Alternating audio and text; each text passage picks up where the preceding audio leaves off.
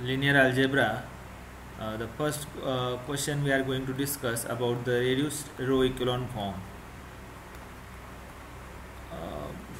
We say that a matrix is in reduced row echelon form if it is in row echelon form plus a column containing row containing leading one, then it is the only non-zero entry in that column. For example, if we consider a matrix A here, say 1 1 0 0 1 0 and 0 0 1, then this matrix is in a row echelon form, but not this is matrix is in a row echelon form but not in a reduced row echelon form. Okay, reduced row echelon form, this is in row echelon form but not in reduced row echelon form. Why? Now here it is the leading one and it is the only non-zero entry in that column. Again in second row this is the leading one, but here the non-zero entry is present and therefore this is not in reduced row echelon form. Again, if we consider matrix, say A is equal to 1 1 0 0 0 1 and 0 0, say here, or 0 0 1. Okay, if we consider this matrix, again this is not in row echelon form or also in not in reduced row echelon form, because if there exists any non-zero row, then it should any zero row, then it should be grouped together at the bottom of the matrix. So again this is not in reduced row echelon form. This is not in reduced row echelon form again. But if we consider a matrix, say A is equal to, say here 1 0 0 0 0 0, say 0 0 0, then this matrix is what? In reduced row echelon form. Why? Because this is the only leading one entry in first row. In that column it is the only non-zero entry in, and there exist two zero rows and they are grouped together at the bottom of the matrix. So it is what? A reduced row echelon form. Again, if we consider matrix A is equal to, say A is equal to 0 0 0 0 1 0 0 0 1, again this matrix is not again in reduced row echelon form because there exists a zero row, then it should be grouped together at the bottom of the matrix. If we write this matrix as 0 1 0 0 0 1 0 0 0, then this matrix is what? In reduced row echelon form, because this is what? A leading one and it is the only non-zero entry in that column. In second row there exists a leading one and in that column it is the only non-zero entry, and this is a zero row, it is grouped together at the bottom of the matrix. So it is what? In the reduced row echelon form. Now the next matrix, suppose you have a given, say some reduced row echelon form of the matrix in form of augmented matrix is given, say AB, and you want to decide augmented matrix of system of non-homogeneous linear system is given, and you want to determine, say here 1 0 0 2, say 0 1 2 3, and say here 0 0, say here k minus 1. We want a big matrix here. I am writing once again. Say consider an augmented matrix of system of linear equation and non-homogeneous system of linear equations, say 1 2 3 4. I am writing here 4, then 0 1 3 5, okay, 0 0 k minus 3, say k minus 3 and k plus 5 and k minus 3. Okay, this is a problem. Say here k minus 3, here it is k minus 3. I'm writing one more time. So you want to decide what, when this system has a unique solution. When this system has a unique solution from augmented matrix, this is what augmented matrix is given. This is what a matrix B. This is what right hand side constant B, and this is matrix A. This is what a matrix A. This is a okay. And from that you want to decide when this system has a unique solution. For the unique solution, we want this entry should be non-zero. So for this non-entry, when this non-entry is non-zero, if k is not equal to 3 and k is not equal to minus 5, then in that case the rank of the augmented matrix AB is same as rank of matrix A, and here which is equal to number of variables, that is 3, or number of columns 3, and therefore in that case a system has unique solution. When it has an infinite solution, infinitely many solution, claim any solution. For that we want this two entry should be 0, both the entries should be 0. So when these two entries should be 0, if k is equal to 3, if k is equal to 3, then it has both the entries equal to 0. And when it has a no solution, if k is equal to -5, if k is equal to -5, then what happen here, this is what we get, this is what a 0 we get, this is 0, and here we get -8. In that case the rank of AB is not equal to rank of A, and system has no solution. Then consider next, let T is a mapping from, say, next question is, suppose T is a mapping from, say T is a mapping from R square to R square, defined as T of xy is equal to xy square. Check whether T is a linear transformation. So for linear transformation, T of, what is the first condition, L1, T of u bar plus v bar is equal to tu bar plus tv bar, and T of ku bar is equal to k times T of u bar. So first we are going to check the L1 condition.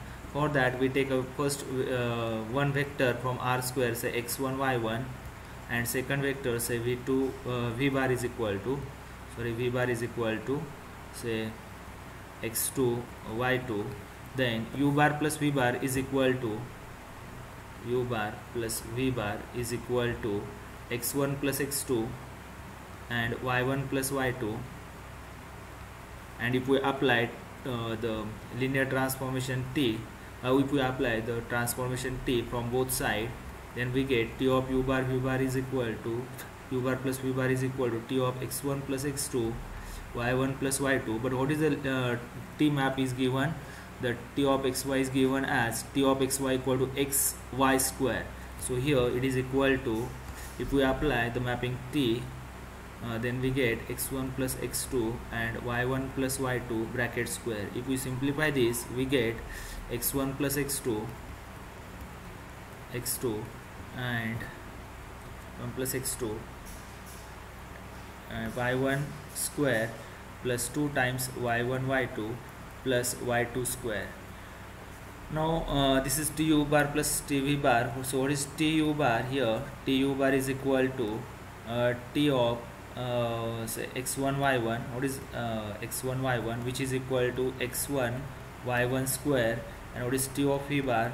T of v bar is equal to T of x2 y2, which is equal to x2 y2 square. Now if we add T of u bar plus T of v bar, then T of u bar plus T of v bar, which is equal to x1 plus x2 and y1 square plus y2 square. Now from these two equation, what we can say here, T of u bar plus v bar, T of u bar plus v bar is not equal to tu bar plus tv bar, and therefore here this is not a linear transformation. This given map is not a linear transformation. So given map is not linear transformation. Now next, say take one more example, example number 4.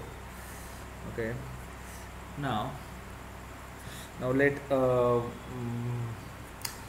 find given set S is equal to, say S is equal to 1 2 and 3 4, say 3 minus 4, okay, 3 minus 4, given subset of say vector space R square, and find LS, so linear span. So what is the formula for linear span? Linear span is equal to, suppose just contain v1 bar, v2 bar vectors, v2 bar, v3, v3 bar, and dot dot n vectors. Then this is the LS, definition of LS, where alpha 1, alpha 2 dot dot alpha n are all scalars. Okay, so here LS is equal to okay, alpha 1 1 2 plus alpha 2 3 4, okay, where alpha 1 alpha 2 are scalar. So this is the definition or by using this formula you can find the linear span of the given non-empty set S. Example number 5, say S is equal to, let T is a mapping from R square to R square. T is a mapping from R square to R square, given as T of xy is equal to, say T of xy is equal to twice x minus y and at minus 8x plus 4y. Check whether the vector u bar is equal to, say 6 2 belongs to kernel of T. So when we said a vector is in kernel of T, if T of u bar is equal to 0, is 0 bar. If T of u bar is equal to 0 bar, then we can say that the vector u bar belongs to kernel of T. So here first of all we want to determine T of 6 2. So 6 2 is equal to 2 times 6 minus 2 and minus 8 into 6 plus 4 into 2. So this is equal to 12 minus 2, it is equal to 10, and this is 48 minus 48 plus 8, it is equal to minus 40, which is not equal to 0 0. So it is not equal to 0 bar, and therefore the vectors u bar, which is equal to 6 2, u bar is equal to 6 2, does not lie in kernel of T, does not belongs to kernel of T. Now the next example, let is the set, want to check. Next example, say is the set R square is Vs is equal to, say 1 2 3 9 minus 1 4 linearly dependent of R square is linearly independent. Now if this now as we know that dimension of R square is equal to 2 and set S contain more than 2 vectors, and therefore set S is what? It is a linearly dependent. Set S is linearly dependent. So it is not linearly independent. Because what is the condition here? Because set S contain, and here what is justification here? The justification is the set S contains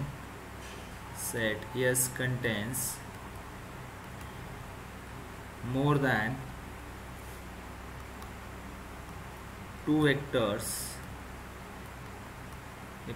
and dimension. What is the dimension of that? Is set S contain dimension of R square is equal to what? 2. So it contains more than 2 vector, and therefore the given set S is what? Linearly dependent, not independent. Now the next example, let here V is equal to R cube R square, and W is given collection of all xy belongs to R, square, such that x less than y. Check whether W is a subspace of R square. Check whether W, the subset W is subspace of R square. So the W contain, say what is the condition on W? W contains a 1 2 x coordinate is less than y coordinate. Say here minus 3 minus 5, okay, minus 3 minus 5, then say sorry, minus 5 minus 3, minus 5 minus 3, then say 0 1, say 4 5, like this vector. So we want to check whether this is a subspace or not. So if we take here, say u bar is equal to 1 minus 1 and v bar is equal to minus 1 1. Okay, then sorry, not sorry, here if we take, say not u bar is equal to,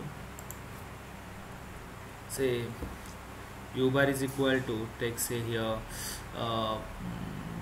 6 and 9. Okay, and if we take here alpha is equal to, take alpha is equal to minus 1 by 3, then we get alpha u bar is equal to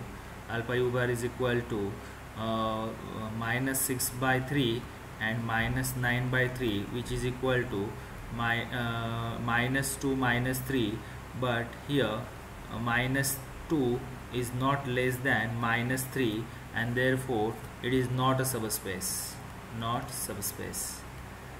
It is not closed under scalar multiplication. So this is not less than minus 2, not less than minus 3, and therefore it is not a subspace. So what is the explanation here? If we consider vector u bar is equal to 6 9, if we take alpha is equal to minus 1 by 3, then where alpha is what, scalar, then it does not satisfy condition, and therefore it is not a subspace. Now take one more example. Let b is equal to, say b is equal to say 1 0 and 1 2 to basis for r square, and given u bar b, the coordinate vector of u bar is equal to minus 2 3, find u bar. So what is given here? Alpha 1 alpha 2 is given, alpha 1 alpha 2 are given, and we want to determine what is the u bar b condition here. If v1 bar is equal to, say v1 bar is equal to 1 0 and v2 bar is equal to, say 1 2, then if we write alpha 1 v1 bar, if we write u bar is equal to alpha 1 v1 bar plus alpha 2 v2 bar, and if we solve this for alpha 1 alpha 2, then we get u bar b is equal to alpha 1 alpha 2. So here alpha 1 alpha 2 is given, and we want to determine what is the u bar here. So we want to determine u bar. So what is the u bar here? U bar is equal to alpha 1 u1 bar plus alpha 2 u2 bar. So here u1 alpha 2 v1 bar plus alpha 2 v2 bar. So say v1 bar. Okay. So u bar is equal to alpha 1. What is given? Alpha 1 coordinate vector is given minus 2. So these are the value of alpha 1 alpha 2. This is the value of alpha 1 and this is the value of alpha 2. So minus 2 into 1 0, minus 2, first vector 1 0, and alpha 2 is equal to 3 into second vector 1 2, 3 into second vector 1 2. So if you simplify this, u bar is equal to minus 2 0 plus 3 6. So it is equal to minus 2 plus 3 and 0 plus 6. So it is equal to 1 6. So the u bar is equal to what? U 1 6. So this is what a coordinate u bar is equal to 1 6. So what is the coordinate vectors of 1 6? It is equal to minus 2 3. That is, if we solve again, say, so this is the answer, but if you solve again, if we express, say alpha 1 v1 bar plus alpha 2 v2 bar is equal to u bar, then alpha 1, what is vector was 1 0, first vector is 1 0 and second vector is 1 2, alpha 2 1 2 is equal to 1 6, second vector is what? 1 2, then we get alpha 1 plus alpha 2 and 2 alpha 2 is equal to 1 6. So from this, if we equate the LHS and RHS, we get alpha 1 plus alpha 2 is equal to 1 and 2 alpha 2 is equal to 6. So from this we get alpha 2 is equal to 3, and if we substitute alpha 2 is equal to 3, we get alpha 1 is equal to what? Minus 2. So what is the coordinate vector here? The coordinate vectors is of with respect to basis B is equal to minus 2 3. So here coordinate vector is given, vector of u bar are given, which is equal to what, minus 2 3. We want to determine vector u bar. So what is u bar here? U bar is equal to 1 6. Thank you.